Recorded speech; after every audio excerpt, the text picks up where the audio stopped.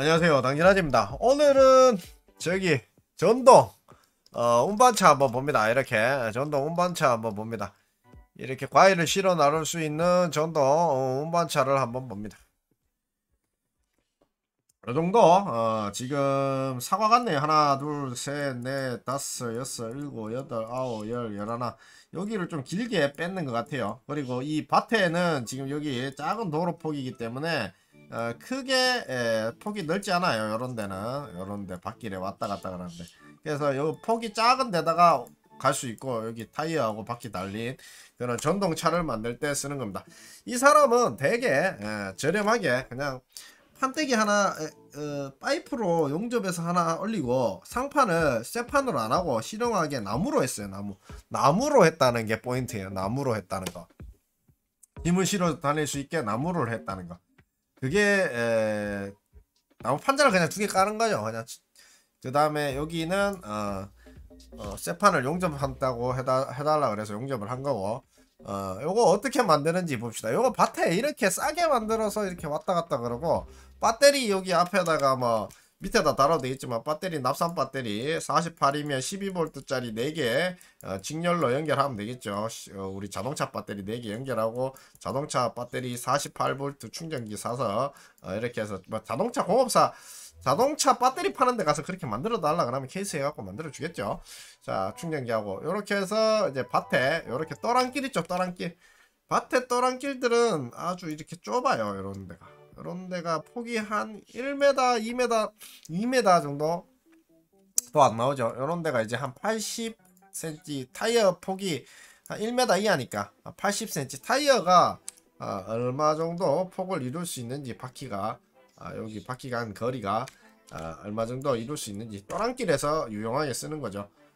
또랑길에서 여기서 여기까지의 거리가 중요하죠. 바퀴가 빠지면 안 되니까. 바퀴가 빠지면 안 되니까 또랑길까지의 거리를 볼게요.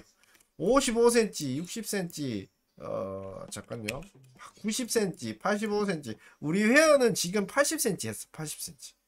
그 다음에 90cm, 80cm, 90cm. 너무 낮으면 또 이렇게 넘어질 수도 있고 이런 거니까. 근데 50cm 이런 건 진짜 협소한데. 그런데 작은 데인데 우리 회원은 이제 80cm 정도로 해달라고 했어요. 그래서 구성을 어떻게 하냐 보면, 이렇게 여기 위에다가 이제 파이프나 쇳대를 또 올리겠죠. 이렇게 파이프나 쇳대를 올린 다음에 판을 까는 거야. 나무판을 깔아서 하는 거야. 판을 깔아서 하고, 여기 앞쪽에 핸들 있죠. 핸들 여기도 이쪽 부분이 스윙 되니까 이렇게 쇠를 떼어서 뭐 이렇게 구성을 한다든가 이렇게 하면 세워지겠죠. 앞쪽에다가 이렇게 쇠를 떼우면 되지. 그 다음 나무 판자를 올리는 거예요. 그렇게 되고, 타이어가 그렇게 크지는 않아요. 미니틱하게 들어가 있고, 성능 정도 30cm 정도, 지름이 30cm 정도입니다. 그리고 여기가 이제 아까 우리 회원이 80cm를 했어.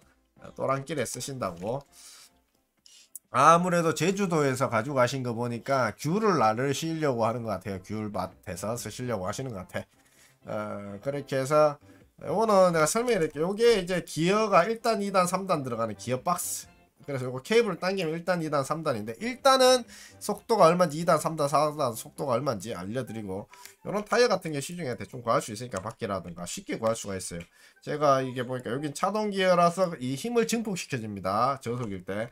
자, 그리고 요게 브레이크 케이블이죠. 브레이크 레바 있고 브레이크 케이블이 있는데, 이 브레이크 케이블 레바를 여기다 이제 걸어서 요거를 당기게 되면 이제 선이 당기면서 얘가 이 안에 있는 드럼에서 이제 제동을 하는 거죠. 요 속도 조절기, 그 다음 컨트롤러는 배터리를 두 선을 여기다 물려주고 플러스 마이너스, 그 다음 이 속도 조절기를 여기다 물려주고 당기면 이 배터리에 들어간 전원이, 잠깐만요, 배터리에 들어간 전원이 이게 왜 이렇게 됐지? 배터리에 들어간 전원이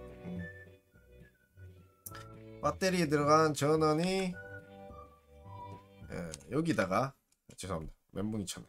여기다가 이 파란색, 노란색, 녹색에다가 선을 연결하면, 모다선을 연결하면 돌아갑니다. 별건 없습니다. 그래서 이렇게 돌아가고, 모다가 돌아가면서 바퀴를 돌려주겠죠.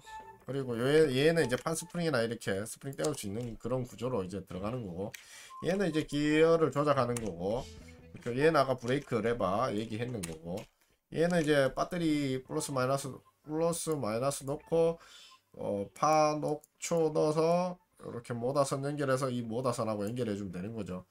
여기는 배터리가 있으면 배터리 48V가 있으면 이쪽에 들어와서 이렇게 배터리에 플러스 마이너스하고 연결해 주고, 그 다음 플러스 마이너스 아니까 연결해 주고, 그 다음에 이 플러스 마이너스 연결해 줘서 얘를 연결해서 당기면 이 파녹초 요 모다선과 모다선만 연결해 주면 끝입니다. 이렇게 해서 돌아갑니다. 쉽게 얘기하면 배터리가 있어요. 배터리의 플러스 마이너스를 여기다 연결합니다. 그 다음 여기 속도 조절기를 여기다 연결합니다. 그 다음 모다선 파녹초 셋은 있죠. 파녹초 셋은 연결합니다. 얘를 돌립니다. 이게 앞으로 굴러갑니다. 끝입니다. 이 배터리는 가까운 카센터나 지역의 카센터나 정도는 오토바이 가게나 이런 데 가면 카센터 가는 게 낫겠죠. 델코 배터리 이런 거 12V 짜리 4개 직렬로 하나 둘 셋 4개 연결해 달라고 하면 거기서 배터리 장사하시는 분들은 48V로 만들어 줄 겁니다. 48V가 되면 48V 납산 전용 충전기를 사서 48V 납산 전용 충전기를 사서 플러스 마이너스에다가 물려주면 얘는 충전이 되는 거죠. 이렇게 구성하시면 돼요. 오케이. 간단하죠. 그리고 얘는 앞쪽에다가 달아서 핸들로 좌우로 이렇게 틀어서 하고, 여기 속도 조절기하고 브레이크를 여기다 달면 되죠. 자, 이렇게 돼 있고요. 보시면 이렇게 귤박스나 사과박스를 이렇게 좁은 또랑길에 밭에 또랑길에 날라서 운반을 할 수 있는 그런 구조를 가지고 있습니다. 실질적으로 500km, 600km 가능하다고 하는데 60V 1500W 뜰 때 600km 정도 가능하다고 하는데, 제가 봤을 때 한 300-400km 정도는 충분히 실고 나를 수가 있지 않겠나. 너무 과한 중량보다는 우리가 좀 들고 나르고 하기 힘든 물량들을 어느 정도 실어서 나를 때는 충분하지 않겠나라는, 사람 인력보다는 훨씬 낫게 수월하게 할 수 있다라는 거죠. 얘는 관세가 따로 나와요. 자 따로 나오고, 요거를 제가 해드립니다. 일단은 이게 48V 800W 짜리나 48 1600짜리가 있는데, 아무래도 1600짜리가 있고 1200짜리가 있고 1000짜리가 있는데, 뭐 한 1000짜리 정도 써도 되고 800짜리 정도, 저속만 쓰면 800이나 1600이나 그건 똑같습니다. 근데 고속일 때 이제 좀 앞으로 나가는 속도들이 1600이 낫고요. 1600 정도가 조금 더 힘이 좀 더 좋긴 좋아요. 와트 수위가 있으면. 근데 저속에서는 그건 뭐 감속비가 비등비등하다라고 보시면 돼요. 일단 어떤 저속일 때 힘이 좋아집니다. 저속일 때 힘이 올라갑니다. 저속일 때 1단일 때 힘이 올라갑니다. 그리고 얘들 말로는 800W하고 1600하고 일반 리어X 1단일 때는 그건 동일하다. 출력은 동일하다. 의미가 없다. 근데 라고 얘기하는데, 그래도 와트수가 좀 높으면 조금 낫습니다. 그리고 속도 3단일 때는 와트수가 높은 게 속도를 조금 더 높게 쳐주겠죠. 그리고 고속기어로 변속하면 1단, 2단, 3단이 있는데, 1단, 2단, 3단인데 3단을 넣으면 속도를 높이는데, 우리가 제가 봤을 때 속도가 1단일 때는, 일단 저속일 때는 8km, 시속 8km입니다. 사람이 걸을 수 있는 게 5km. 사람이 걸을 수 있는 게 보행속도, 사람 걸음거리보다 조금 빠르다. 1.5배 정도. 사람 걸음거리 1.5배, 좀 빠른 걸음으로 걷는 그런 속도로 1단에서는 움직입니다. 1단 기어. 3단 기어일 때는 시속 한 16km 정도고, 사람이 약간 뛰는 정도, 뛰는 정도, 사람 거리의 3배니까, 걸음거리의 3배니까 조금 뛰는 정도 속도가 나온다. 뛰어서 달리는 정도 속도가 나온다 라고 보시면 되고, 중량에 따라 조금 다르겠지만 그런 것들이 있습니다. 경운기가 시속 한 3단일 때 한 25km 정도 안 나가겠습니까? 근데 16km면 경운기 한 2단에서 풀악셀 당겨서 나가는 거, 그다음 경운기 1단에서 움직이는 것보다 조금 더 빠르게 나간다. 그렇게 보시면 돼요. 보시면 되고, 얘 축간 거리가 이제 중요하다. 80 또랑 길이에 맞게 타이어 끝단과 끝단에서 타이어가 빠지지 않아야 되니까. 작은 그루만 만들어서 이렇게 좌측에 이렇게 자기가 판때기로 좌우측에 보이듯이 이렇게 판때기로 구성을 했다. 참 머리가 좋은 사람입니다. 단가를 상당히 깎아서 내려고 자기가 실용적으로만 쓸 수 있게 만들어 놓은 거죠. 만약 이게 납산을 안 쓰고 리튬을 쓴다 그러면 배터리 아주 작고 가벼운 거 하나만 달고 연결해도 되는데 배터리는 들고 와서 또 충전을 시킬 수 있고 다시 가서 넣을 수도 있고 그렇게 되겠죠. 그 대신 배터리가 되게 가볍겠죠. 오래 쓰고 그런 식으로 해서 밑에다가 이렇게 구성을 해서 옆에다가 이렇게 제어박스 이렇게 해서 컨트롤러나 배터리 넣어도 되고 뒤쪽에 무게 중심에 맞게 이렇게 어느 정도 자기가 배치를 하겠죠. 이 사람은 하단에 배치했는 것 같은데 이게 배터리 통선인가 보네요. 배터리를 넣고 한국말이 적혀있는 것 같아.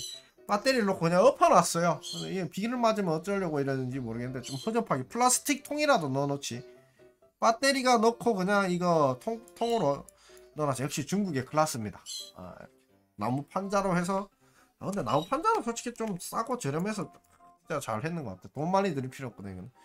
그 다음에 판자 위에 올려놓고 이거 사과 박스 플라스틱을 이거 뒤집어서 여기에다 배터리를 그냥 넣어놓은 거야. 왜냐면 여기 배선이 지금 충전할 수 있는 배선이 이렇게 나와 있잖아. 그러니까 여기다가 배터리를 올린 거예요. 그리고 이거 축간 거리는 본인이 정해서 길게 뽑아버리면 되니까 상관없죠. 근데 너무 길게 뽑으면 이게 밭에서 이게 얘가 돌아야 되는데 도는 그 반경에 맞게 하기 때문에 어느 정도 길게 뽑아서 자기가 쓰면 됩니다.